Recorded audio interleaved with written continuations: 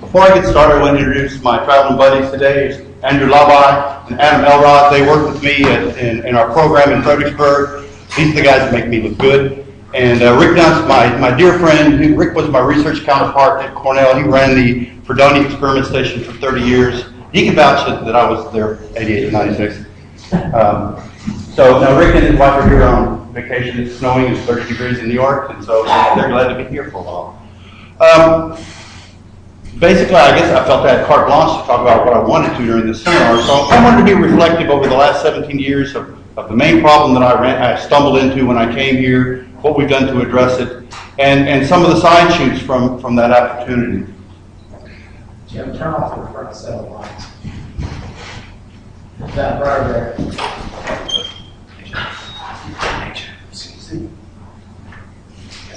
Perfect.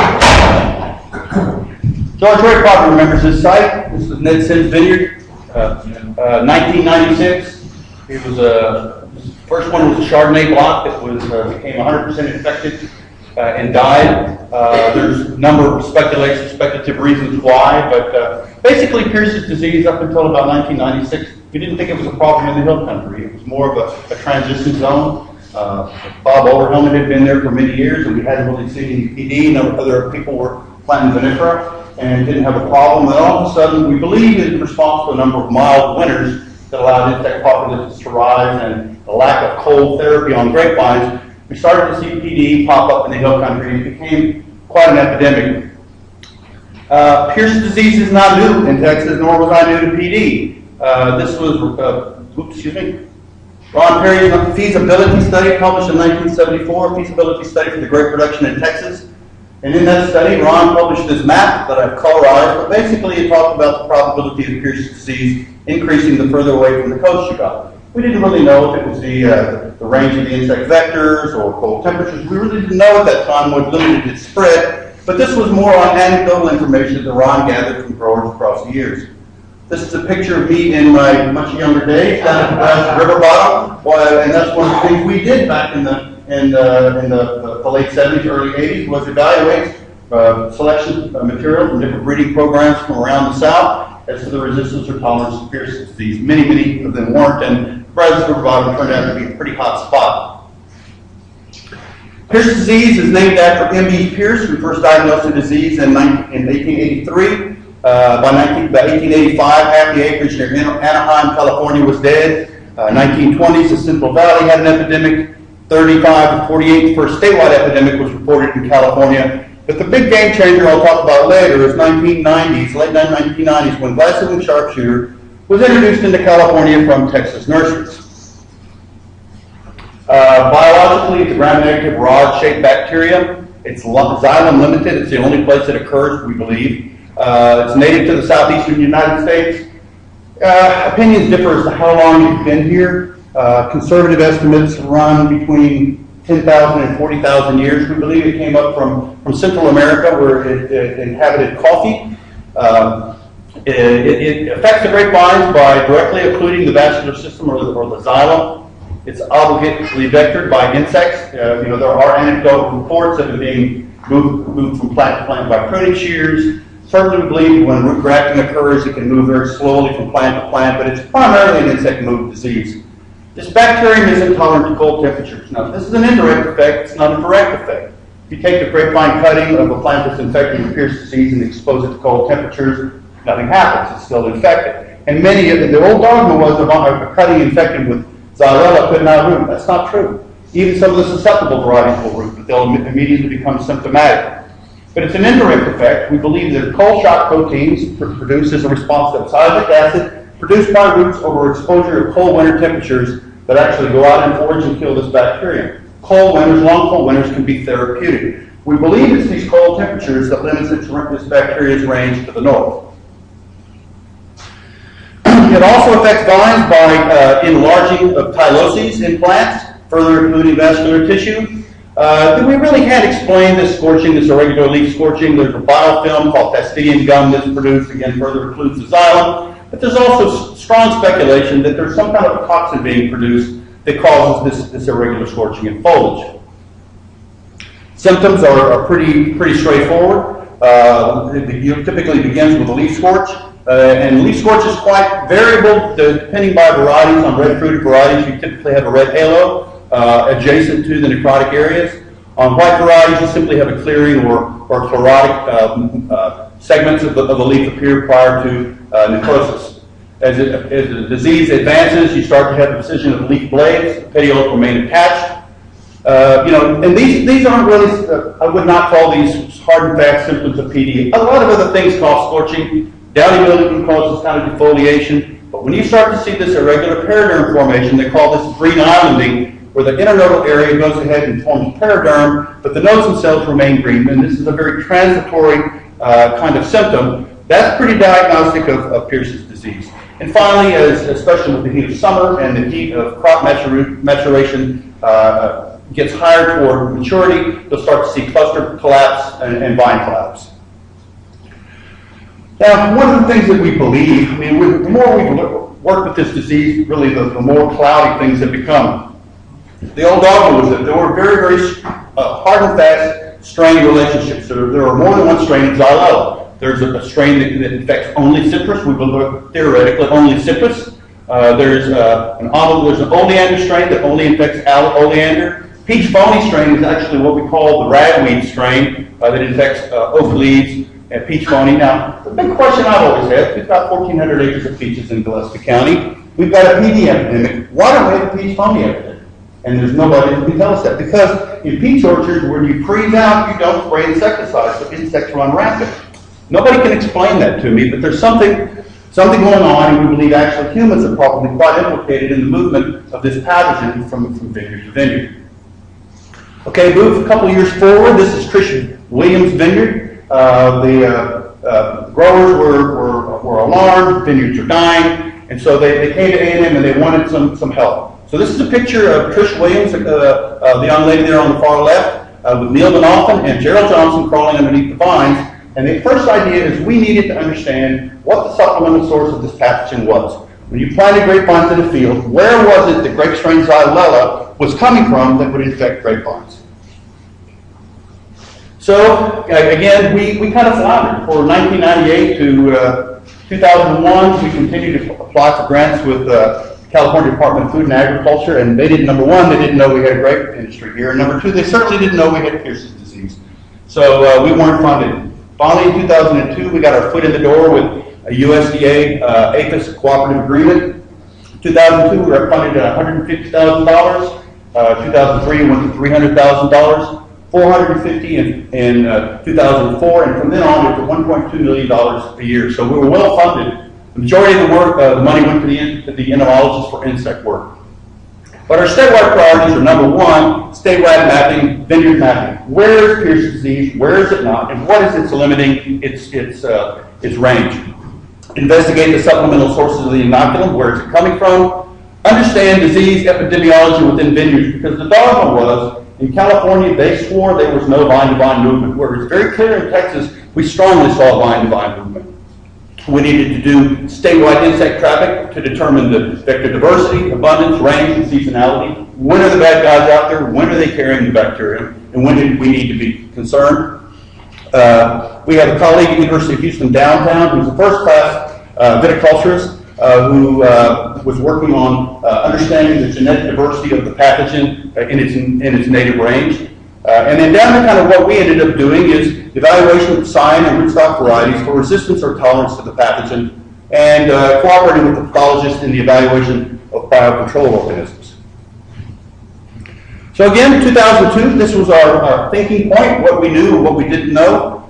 Sandy Purcell, who has forgotten more about Pierce's disease than the rest of us will ever know, and Don from UC Berkeley, and Don Hopkins, a plant pathologist, who started working on Pierce's disease in 1968 in the University of Florida, published this map of the known and believed range of Pierce's disease in the United States. Pretty foggy. You see a lot of question marks in Texas, question marks in Arizona and New Mexico, and the blue range here to the north. We didn't really know how far that actually went. So, what is the range of Pierce's disease in Texas and what limits its movement? Again, back to the old map of where we believed it to be. You can see it's strongly correlated with the chilling map. As we increase in the number of hours of chilling, we decreased the probability of Pierce's disease. And it was to the point where places like Fort Davis at 5,000 feet and the high plains that received 1,000, 1,200 hours of chilling, they thought there's no way. The dogma was Pierce's disease doesn't occur there. Well, we were wrong. Pierce's disease occurs in every grape growing region of the state. Every place we're looking for it, we're finding it. In 2005, we started seeing samples come back to the Texas Plant Disease Diagnostic Clinic that confirmed PD at Alpine, confirmed PD at Fort Davis, and we started finding hits along the Red River and exceeding further north and further west than we ever thought before. And in 2007, a technician that was an extension associate, research associate that was working in the Texas High Plains came to us and said, you know, asked me to show her Pierce disease in a vineyard. Went around, showed her Pierce disease in the vineyard. She goes, you know, I'm seeing this all over the High Plains. It's like, really? And she said, what should I do? I said, I think you ought to test it. So she went out and she tested. She sent in 14 samples, 13 from vineyards she believed to be hot with Pierce disease, and one what she thought to be clean. The 13 she thought to be hot all came back positive. The one that was negative came back negative. So we confirmed through PCR that Xylella does indeed occur in the High Plains, and in fact, it's in almost every vineyard we've tested. We had some work going on up there, trying to understand. We believe that a lot of that disease was being brought in on contaminated nursery stock. Funding fell apart for that, and quite frankly, the growers really weren't that interested in us pursuing working on Pierce disease in the High Plains because they didn't want their bankers to know that they had PD there. But nonetheless, I mean, it's a very different disease in the High Plains. In many cases, it's sublethal. You see symptoms here, symptoms there. You know, it tends to be more of a chronic disease than a hard and fast killer. But this past grape camp, Neil Newsom came up to Dave Apple and told him that every vine that he flagged in his vineyard that tested positive for Pierce disease was now dead. So it does kill, it certainly kills vines in far west Texas, and now we have evidence that it kills them in the High Plains. Also, PD is also confirmed in North Carolina, Virginia, Northwest Arkansas, Oklahoma, and Missouri. So this is what we now believe to be the expanded range of Pierce's disease. And the question remains, is the pathogen becoming more cold hardy? Well, possibly. Is the climate changing? Well, most probably. But as Don Hopkins says, the incidence of Pierce's disease is directly proportional to the number of people looking for it. So as we have more and more people looking at vineyards and more people sampling, we're finding Pierce's disease in many of these areas. PD has been reported as far north as New Jersey. Xylella survives in oak tree and maple trees as far as Toronto, as far north as Toronto. So we know the pathogen has abilities past what we thought it could do. During the course of our program, we've also worked either with applied research or educational programming with a lot of the other states, Oklahoma, Arkansas, Missouri, Florida, Alabama, and Virginia. So we've kind of developed a reputation of being the go-to people for Pierce disease east of the Rockies. Okay, back to the disease, it's like most diseases, you know, the old disease triangle. You have to have a source of the disease, which is most typically things like wildflowers, wild grapes, things like that. So the insect acquires a bacterium.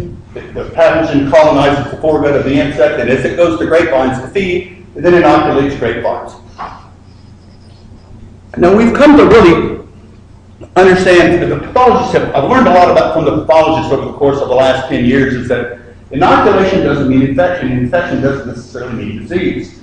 If we take a vine like Norton that tends to be pretty field resistant to Pierce disease and place it in a low pressure situation, and it's fed on by a hot insect once a week, nothing really happens. If you take that Norton vine and you put it here in Austin County, Texas, where it's fed on by a hot insect 30 times a day, it's a very different situation. The plant is challenged by a far higher tidal load of the bacterium, and it's being inoculated to many more points.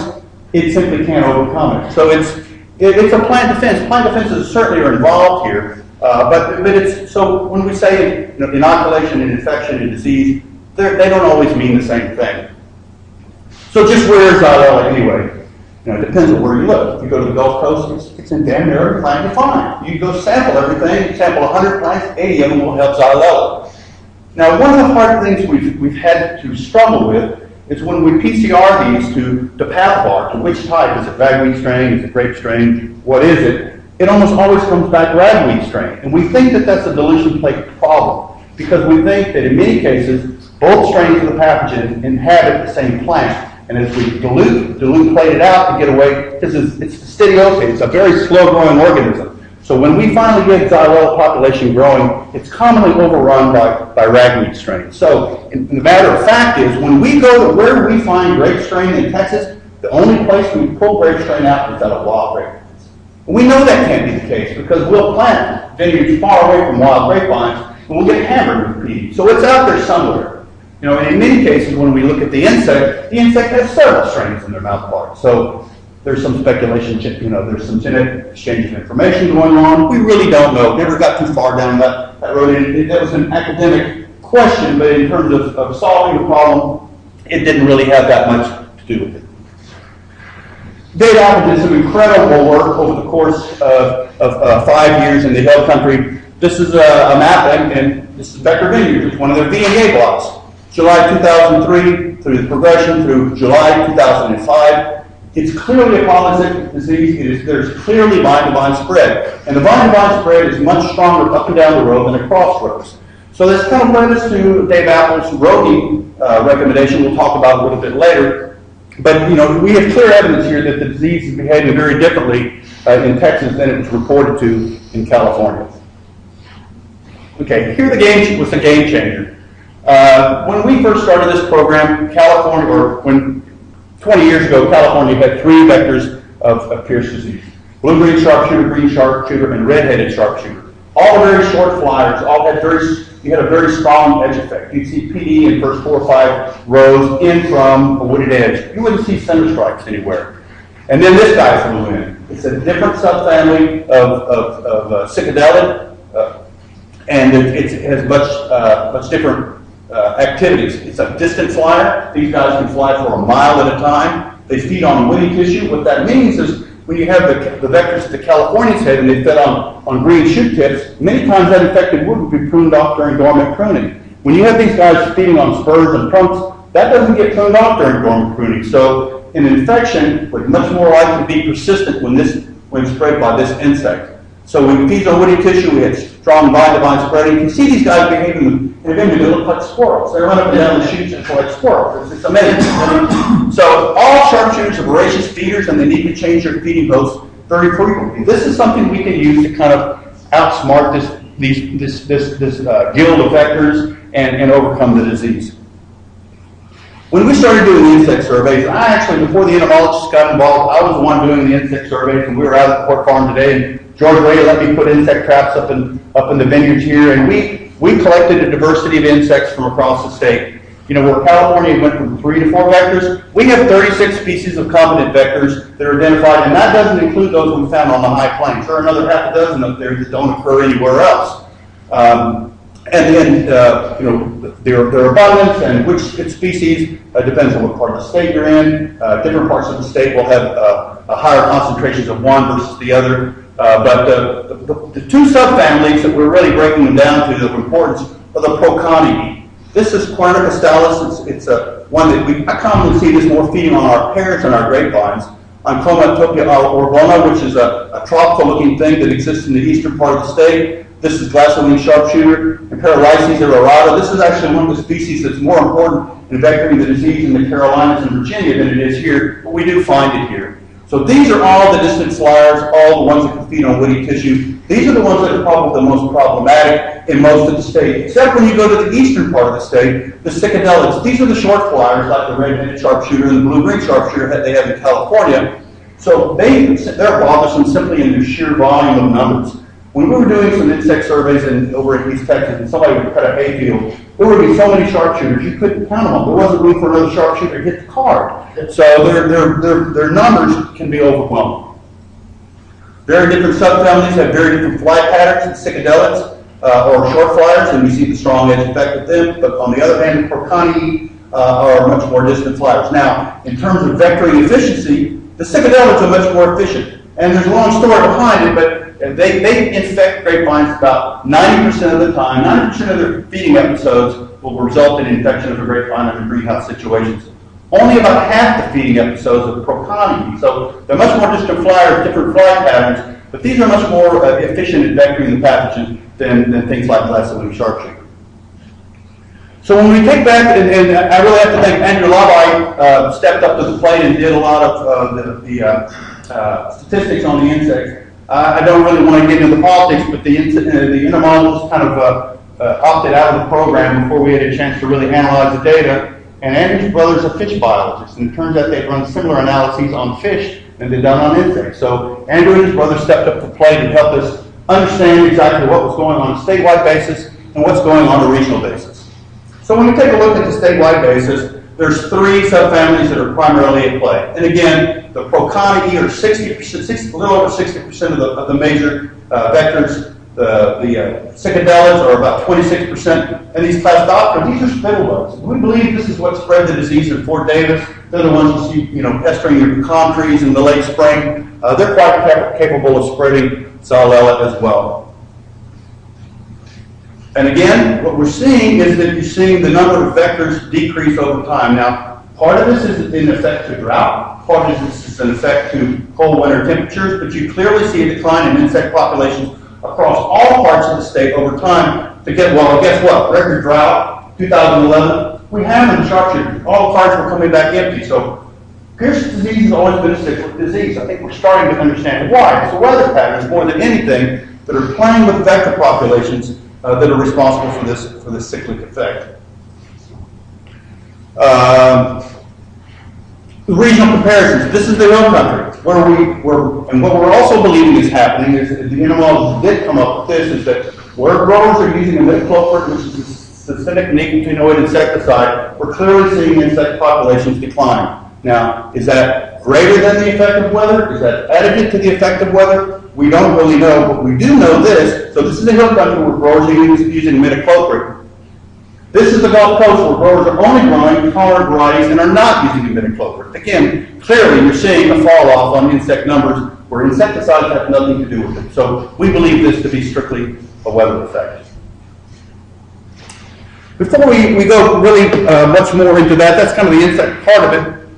We need to clarify terms here in terms of a plant's response to Xylella fastidios, at least plants that are theoretically susceptible. You have plants that are susceptible, such as all the cultivars of Vitis vinifera. Within those, you'll have great differences in field longevity. Vines like Chardonnay commonly become symptomatic and may even die the same year they're infected. And others, such as Cabernet Sauvignon, may become infected and not be even symptomatic for several years until they finally start to show symptoms and then ultimately will die. So there's a lot of range of susceptibility. There's resistance. And the grapes that we're growing here in Texas right now, and even our wild species, we don't think they're resistant. We think they're tolerant. Resistance is the ability of the host to limit colonization of the pathogen. And Andy Walker, the great breeder of UC Davis, is really focused on this because he believes the long-term success of this strategy is to keep the titer of the bacteria low in the grapevines. So he's using Vitis smallii, but primarily Vitis arizonica, because his big home run that he hit is he found out that all of the genes for tolerance to Pierce's disease or resistance to Pierce's disease in this species are all on a single locus.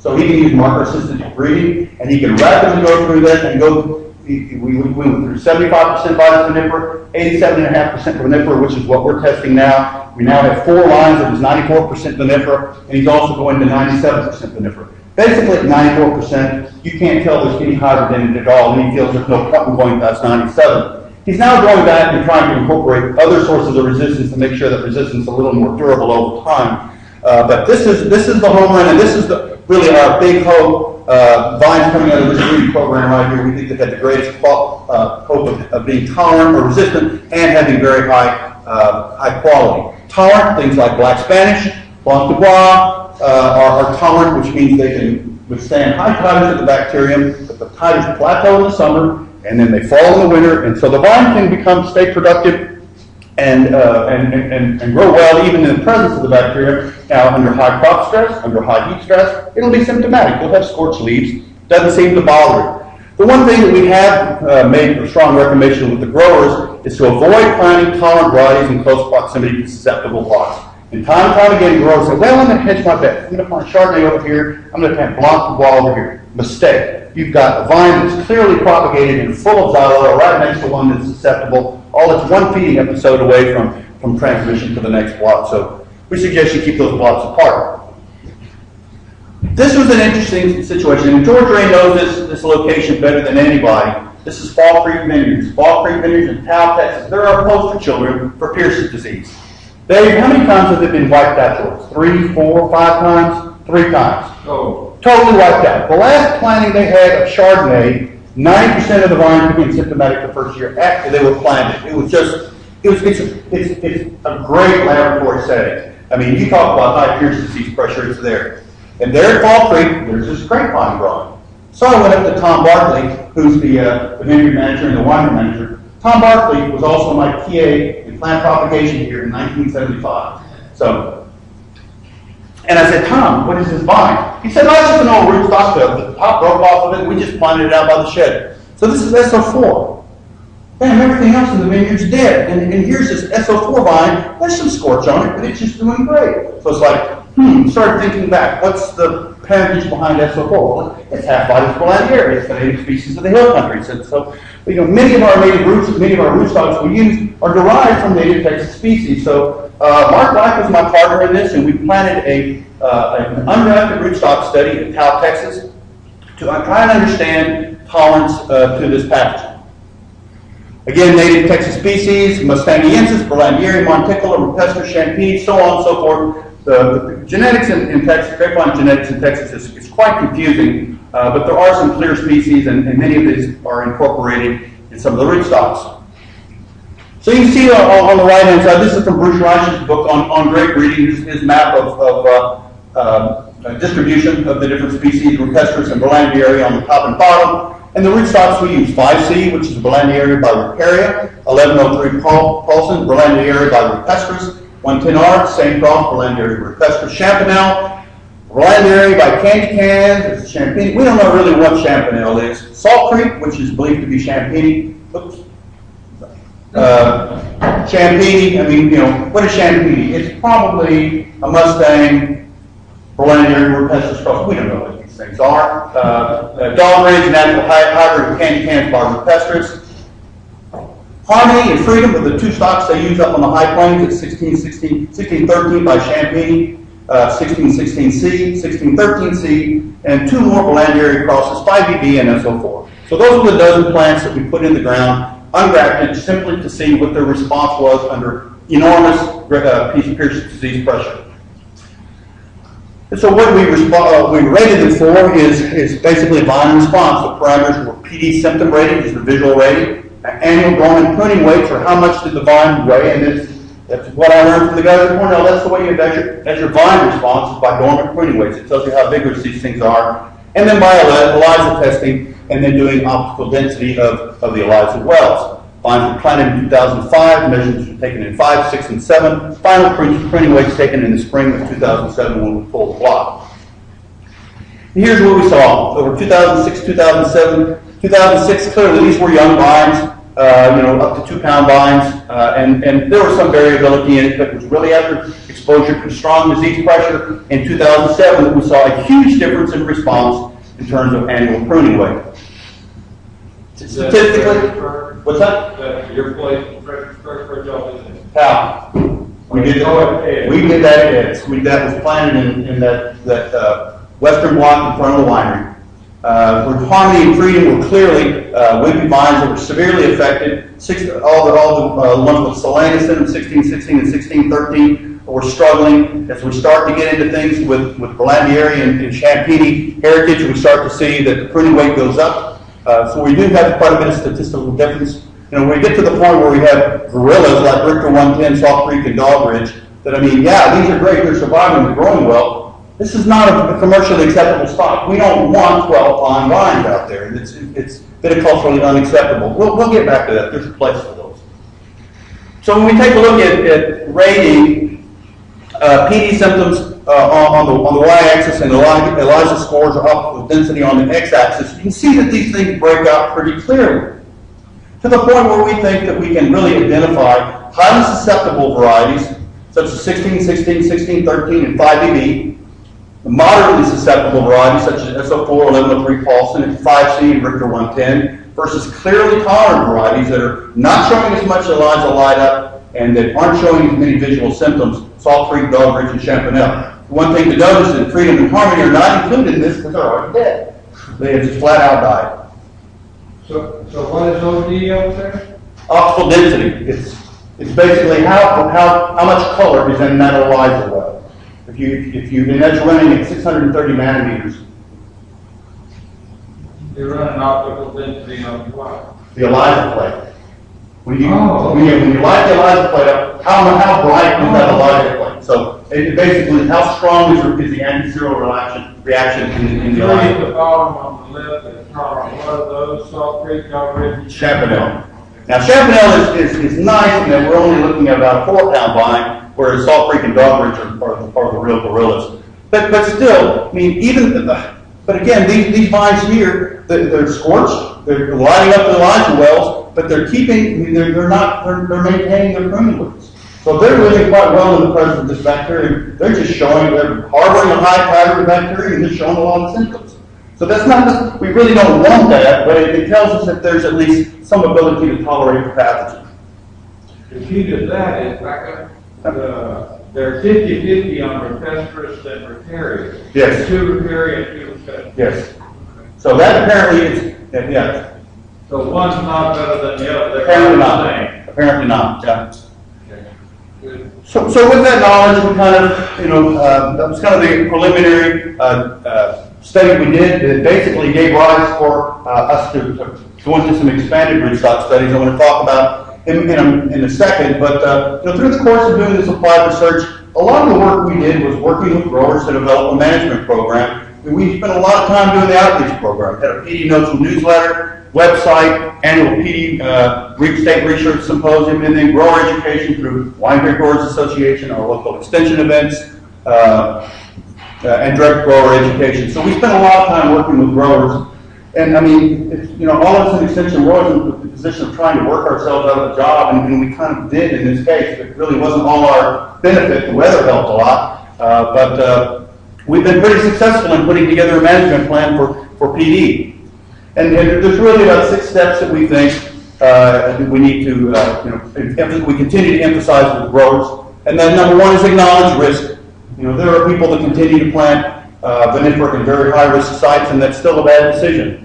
Choose sites with PD management in mind. You want to choose sites with limited or no perennial vegetation. You don't want sites that harbor sharpshooters over the course of the dry summer. Avoid sites with perennial vegetation and access to water during the summer. It's not the water per se, it's the plants that have access to the water that draw the sharpshooters. And use appropriate rootstocks and varieties for the location. 2, create a buffer area, remove suspected supplemental hosts. Clearly, the vegetation management, especially the removal of wild grapevines, is key in limiting the introduction of this pathogen into the vineyard. This is probably the biggest tool we have in our toolbox right now. There's imidacloprid is one of a series of neonicotinoid insecticides that is a feeding deterrent. If sharpshooters feed, they immediately become disoriented and stop feeding, and they die. This has clearly been, the biggest management tool we have. We inject it once about the middle of April, next time about the 1st of May, split applications, and it gives us at least 15 parts per billion imidacloprid in the vine for about 13 months. So on an annual basis, we're keeping that imidacloprid content up to the point where it continues to be effective. This is the product. I don't want to get too much into products, but it was a Bayer product. There's not a lot of generics on the market. So basically, you can treat acres for about $36 an acre. That's not very much when you talk about the healthier vines.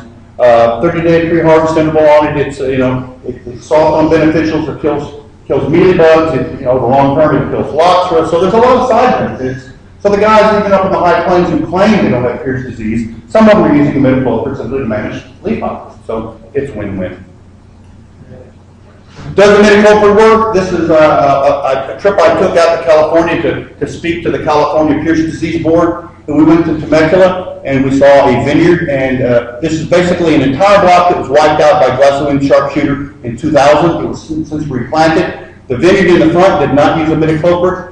The boundary line is the red line. The vineyard behind it did use imidacloprid. Yeah, it works.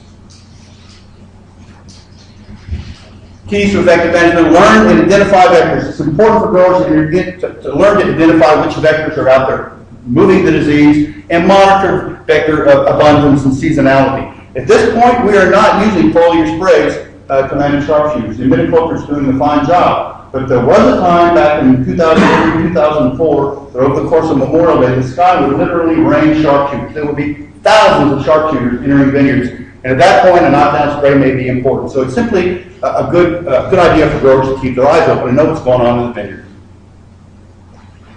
Implement superior floor management practices and manage vegetation adjacent to vineyards. You know, most sharpshooters don't like to feed on grapevines. They like other things.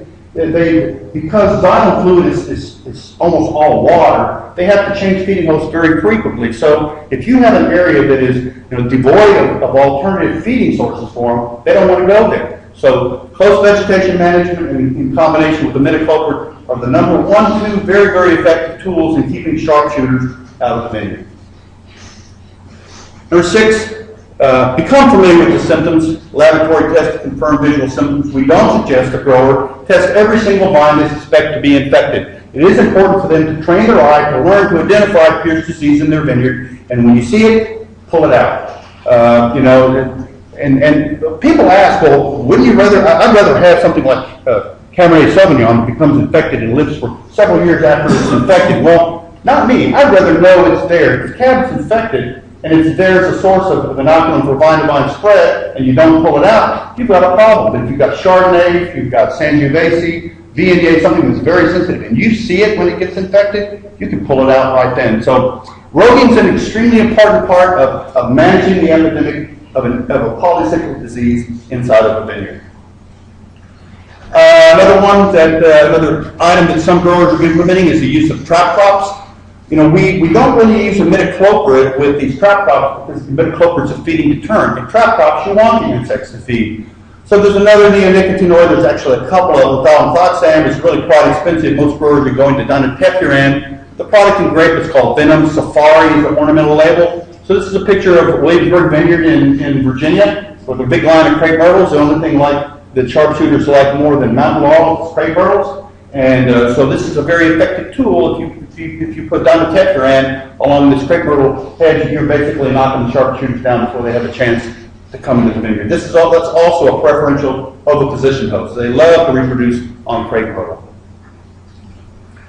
So it's a course of the last 10 years of work. A number of my colleagues and I, Andrew, me, Jason Lewis, Dave Apple, Mark Black, have put out a PD pest management guide. It's about 103 pages. It's actually gotten more attention out of the state than it's gotten in the state. Mark put it up on Aggie Horticulture. It's free to download. And so we think it's a very effective guide. It's basically way more than anybody would ever want to know about Pierce disease and how to manage it. But we feel we're better off erring on the side of too much information than not enough. Okay, putting it all together, what have we learned from our work? Right now, unfortunately, growers are complacent. We got PD lit. So what's next? We need to work on this. We need to work on that. Well, I'm sorry. Right now PD appears manageable, but that hasn't been all our effort. Number 1, PD's always been a polycyclic disease. The cold events in 2010 and 2011 were probably quite curative to the grapevines. They hammered the heck out of sharpshooter populations. The drought of 2010-2011, the worst unrecorded history in the hill country, was devastating to sharpshooter populations. And number 1, the last one, the most important, we're in danger of using imidacloprid because of beehive colony collapse. Now, grapevines are wind-pollinated crops, so grapevines don't really visit them. If you put imidacloprid down in your vineyard and you have burnt clover in your vineyard, bees are sure going to visit the bee clover or the bird clover and take it back to the hive. It's a chronic problem with bees. It acutely doesn't kill them, but it makes them susceptible to a number of other pathogens. There's a big movement to completely ban or certainly limit the use of imidacloprid. But we're still in terms of a long-term solution. I mean, this is the point. We always thought it was the job of the entomologist to buy the rest of his time, to buy the horticulturist and the plant pathologist's time to come up with a long-term solution. So here we are, host plants resistance, which is kind of the path we've chosen to follow. Now, the we're working with conventional breeding. I also work on the California Department of Food and Agriculture's advisory committee to evaluate. There's 5 different scientists that have transgenic lines in California. And really, they are really, really good scientists, but they're really, really not good viticulturists. So they really needed some help in learning how to grow vines and evaluate vines. And it's been a good experience. But I'll tell you right now, Andy Walker is head and shoulders ahead of them. I mean, he's got stuff that is ready to release. And Andy Walker's is not the only material we're testing, but again, he has 87.5, 94, which we have, and then 97% vinifera with full resistance and extremely high quality. Our job, we feel, to test them here in Texas is, number 1, will they perform under our climatic conditions? Number 2, will it sustain the barrage of fungal pathogens we have that California doesn't? And number 3, will they ripen to high quality in our climate? So we have spent over the last few years a lot of time and effort and put a lot of miles on the truck to establish 2 variety trials. They're 300 miles apart. The first one's over here in Industry, Texas, in Austin County, about 17 miles south of Brenham, at Doug Rowlett's vineyard. It's a commercial Blanc de Bois vineyard. Doug got hammered down in Mill Creek Monday night. His Blanc down there froze. He set our variety trial, which was pretty good. He had 30 degrees 3 nights in a row. But these vines had our first crop this last year. The second plot we have is in Real County, near Lakey. A grower has basically spent about $750,000 to build this infrastructure. He's high fenced 20 acres, drilled a well, put in trellis, put in irrigation system, dug the holes. So all we had to do is go pop the vines in the ground. I mean, it really isn't. It's still a lot of work, but training the vines, maintaining the vines, and these vines will be in production this year. So we'll be looking at all these sets of selections. And hopefully in production this coming year. 2 evaluation sites that are modeled apart. Very different climates and soils. Austin County, we've got sandy soils. It's a warm climate. It rains a lot. Lakey, it is the most chalky soil you can imagine. It's a beautiful hill country site. The dilemma in the hill country is where we have soil, we have no air drainage. Where we have air drainage, we have no soil. This site has both. It's degenerative, caliche, but it's got tons and tons of air drainage. We think we escaped frost on this Sunday, Monday night. I'll go see tomorrow. But in addition to Andy's material, we're testing Munson heirloom varieties. Now, when we first started this, I called Justin Morris. I said, Justin, has anybody ever done formal evaluations on Munson stuff? He goes, well, we did, but we never published anything. So we thought we had to go through the literature and find 8 of Munson's best varieties that reportedly had the most vinifera and the best wine quality, and put them into our test. There's actually a couple of Jim Moore selections, Arkansas 1475 and 1400, that appear to be PD tolerant as a result of having tolerant germplasm in their background. They weren't bred for PD tolerance, but they appear to be. There's also 2 German varieties that are bred for powdery mildew resistance, or perhaps 3, but certainly Phoenix and Orion, that appear to be PD tolerant, that are in our tests. And then Jan Lou at Florida A&M has some wild stuff. A couple of them look pretty good, but there's some selections from Florida A&M and then the UC Davis. And then we have some others, anecdotal things, private breeders, and so on and so forth. We actually, we culled about 30% out of industry this last year. We evaluated them. There's no point in riding a losing horse in more races than you have to. And we've got new material to go in their slot, so you can't sit and look at this stuff forever. You got to move on and keep what's good and pull out what's bad. The data collection, we're working with Lisa Miranda to quantify PD tolerance and all of these things. We're quantifying vigor, taking pruning weights, phenology, bud break, flowering, and vibration.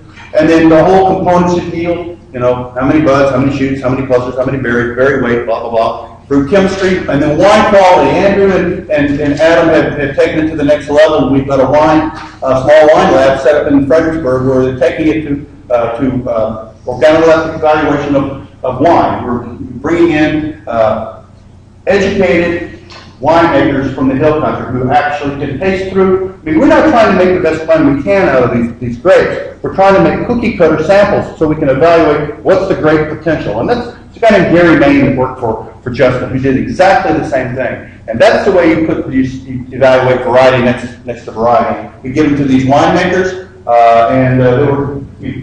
that's why they had very different results than what we would come up with. But since we're too close to it, it's really better to have outside input. This is the look at the plot. In variety trials, and I've been criticized by some who didn't work in variety trials a lot, that you don't have replicated plots there. Well, in variety trials, site locations are your replications. So when we do 9-vine plots, so they'll be able to make a carboy wine out of them. But when it comes to testing for xylella resistance or presence, my colleague Lisa Morano made the argument, yes, you need a replicated plot. So we have 5 different varieties that are planted in a replicated plot, so we can do statistical analysis on the titer of bacterium within those accessions. In the non-replicated plot, that's what we're seeing. We're seeing things like Arkansas, this 044, which is one of Jane Lou's, has incredible titer. Mortensen Hardy, which is one of John Mortensen's mutations, we believe. You can see there's some variability among them, but it's clear we at least have xylella in our plots, which is what we want. When we take a look at the replicated plots, we can see there's some differences, and unfortunately, I don't think this is going to be good news to Andy Walker, because his whole point was that he expected his selections to tolerate to have no more than 10 to the 3rd bacteria, and we're probably looking at more like 10 to the 6th. So there's a lot more bacteria in there than Andy was planning on being able to tolerate. We're trying to figure out who's going to break the news to him. There are some ones that appear to be quite good. This one's called 20. We simply refer to it as 20, UO5 to 20. And Andy says even out of the 94 and the 97% vinifera, this one still shines. He thinks that this is one that they're going to release. Andrew makes a very nice wine out of it, and winemakers have rated it very highly. Unfortunately, it's very, very susceptible to downy mildew. So you're not going to be able to spray it on a Blanc de Bois program and get away with it. It's A2466 Jane Lou's. It's another wild one with pretty high yields and good fruit quality. And another one of Andy Walker's, a red. So again, taking it to the wine menu. 2011, we had a joint release with the University of Arkansas and the Tarkingtons from down in Victoria. Released Victoria Red. It's a beautiful PD-tolerant seeded table grape. There's a seedless one that's in the works that has viruses. We're getting foundation plant material to clean it up. Expanded rootstock evaluations in Austin as well. We saw that there's an impact of this, but the point of this new rootstock trial is, this was basically our foot in the door. We saw that there was an impact of rootstock on PD tolerance. But forever, we've needed data on rootstock performance in Texas vineyards for viticultural reasons. So we have 3 locations, one at Lakey, one at Becker Vineyards in Gillespie County, and the 3rd one at Industry, Texas. We're evaluating influence on vine vigor and yield, date of bud rate, cold hardiness, nutrient uptake, tolerant to pierce disease, and cotton root rot. We're seeing a lot of nutrient deficiencies in these, and this is one thing that we're scoring them for. And as a follow-up, we're going through with petiole analyses, be able to collect data on which vines are more efficient at taking up different nutrients. Nitrogen is pretty simple, but we run into a problem. We run into a problem because it appears the soil, water, and forage testing lab, they may have a diagnostic problem. The nitrogen and magnesium levels all look very clear. There are clearly differences between stocks, there are clearly differences between locations. But when you get to elements like phosphorus, all of these vines, if this is true, at 0.8% phosphorus, all of these vines should have phosphorus deficiency. None of them have phosphorus deficiency. So we think that there's a problem with the lab. Also, when we go to iron, this appears to be, we're seeing some iron deficiency in some, but this also appears to be somewhat problematic. But most of all, sodium. When I see a vine that's got 1,200, 1,300 parts per million sodium in it, I'm seeing scorching. The A&M lab is telling us we've got stuff at 3,000, 4,000, almost 5,000 parts per million sodium. We're not seeing any scorching. Something's not right in this world. So we decided to do a test. I talked to Tony Kroger, because when I did paleos, when Ben Story taught us to do leaf washing, we all washed them in Drex. Phosphorus-free detergent, not that you need phosphorus contamination. Tony goes, well, you contaminated them with sodium. That's why the sodium level is so high. You should have washed them with hydrochloric acid. So we did a test. Guys went back out to the plots. We collected petioles. We cut the petioles in half, so there's not a difference in petioles. And we did direct detergent versus hydrochloric acid wash versus water wash. There's no differences between those techniques in washing. There are also, in the other plots, there's no differences between plots. But when we sent another sample to A&L labs, numbers came back very, very different. And specifically, the elements we're problematic with is magnesium. You know, look at these magnesium numbers. Within 630 A&L lab. Iron, 15, 13, 11, 164. So, and then sodium. This is about where I'd expect them to be. But we're looking at 3,600 parts per million sodium. There's no way. So, Tony Coleman's been very good. And actually, Larry Stein got Mark McFarland to intercede with us, and we're working with them to try and rectify this. Number one, spend $1,000 on petiole samples, and number two, I can't believe the data. So we're trying to work on solving that. Pruning weights, Andrew just worked this up. These are preliminary pruning weights. We're seeing, I mean, these are secondary fines.